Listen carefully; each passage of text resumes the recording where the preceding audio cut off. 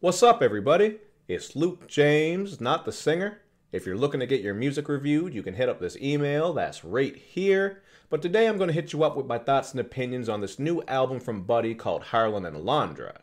Buddy is a rapper-singer hybrid coming out of Compton who's been at it for a couple of years now, and you might actually remember back in 2011 when he dropped a banger produced by the Neptunes called Awesome Awesome. Other than that, I'm not too familiar with his music, although I do know he's had some tapes and EPs floating around, but this right here is my first time really jumping into a full project of his, and I can honestly say that I've been sleeping. This shit right here is one of the best releases I've heard all year, definitely one of the best surprises, and I like that as a rapper-singer combo, he actually can sing. A lot of guys who bring singing into their bars actually don't have much in the way of vocals, range, layers, and harmonies, but that is not the case with Buddy, because I think his voice is actually quite nice to listen to. You'll notice this on the song Hey Up There, which features one of the strongest Ty Dolla features that we've heard in a while, and this track also has a very dreamy, mainstream feel to it. Just the type of track you can put on in the car for those hot summer days as you ride around.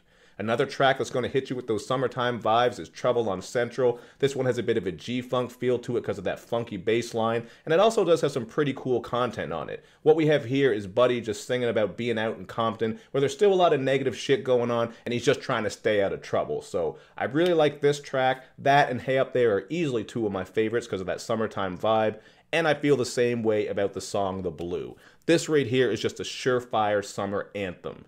What you get here is Snoop Dogg contributing a pretty nice verse, so really the features on this project are pretty nice. And this one has a funky sound to it that reminds me of something Cameo would have dropped in the 80s. It is a love jam as he's singing about this girl who came into his life out of the blue, and I really like how you get those pitched up vocals and talk box on this track as well. It really does help add to that West Coast feel, and since he is from Compton, he's representing. So all these tracks I've talked about so far have a lot of bounce to them, and that's why I enjoy them. Now, since I did mention The Blue being a love jam, we also got to talk about Speechless, although this one is more of a raunchier love jam as he's going in about pulling hair, stroking, got the girl sucking, and all that type of shit. Sonically, it's a very light funk track where he shows off some more of those great vocals, and there's even a sax solo on the outro that would make Val Venus proud. Really some dope production throughout this project, and this is one of my favorite beats because it has a kind of smooth, jazzy R&B sound to it. Now, moving on, I got to talk about the song Young. Again, this has some of the album's best vocals as well as some nice bars about what it's like to be young back when you didn't have responsibilities. So I would say as far as content, that's a track that stuck out. But then you get Real Life Shit, Find Me Too, and Shine. All of these tracks get very introspective as Buddy raps and sings about what it was like to come up from Compton to being a star. Just all the various hassles he had, and in particular, I love the fizzy bass and catchy hook on Real Life Shit. I thought that was a great way to open up the album and really introduce you to the sound that Buddy can bring.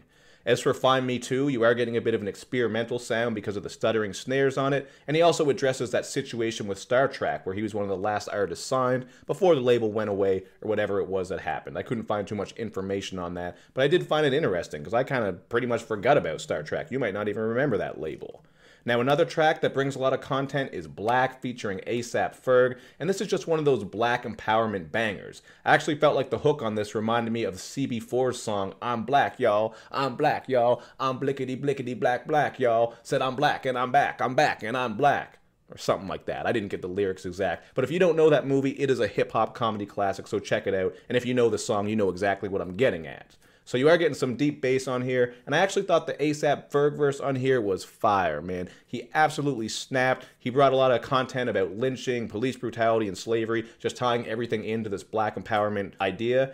And also he had a funny line on here where he brings up how his grandfather was part Irish, so he's got to get on Ancestry.com to see just how black he really is. A little bit of humor to go along with some of that more potent content. So really dope-ass track, and a really dope-ass album. So at the end of the day, I'm going to go with a 4 out of 5. As I said, it's one of the year's best surprises. I think he's a very competent rapper. He has great vocals on here as well. And if you had to twist my arm to pick a least favorite track, I would go with Trippin. Not even a bad track. I still think it works as a night rider, and it's kind of a banger with some big bass on it, but I felt like it was a bit more fillerish than the other tracks. Can't hate on it too much though, because it did have a Rufio reference, and Rufio is my guy, man. I remember he got stabbed back in the day in the movie Hook. That shit was sad as hell, but he was doing his damn thing. Everybody was pounding the table, yelling for Rufio, chanting for the guy, and it is what it is, man. You gotta have a Rufio reference once in a while. Can't really be mad at that. But there you go, man. Great project. Check it out for yourself. It's definitely the type of thing you want if you want some summertime, sunny day vibes for when you're driving around. Really like how it has some mainstream appeal, but also a bit of grit to it. He does bring some content and some decent songwriting. Very fun project all around, and I like the shit. Definitely going to see it on my top 20. So there you go. That's what I think. Hit me up on all my social media sites to show me love and show me lots of it. Thank you for watching, everybody. I will see you next time.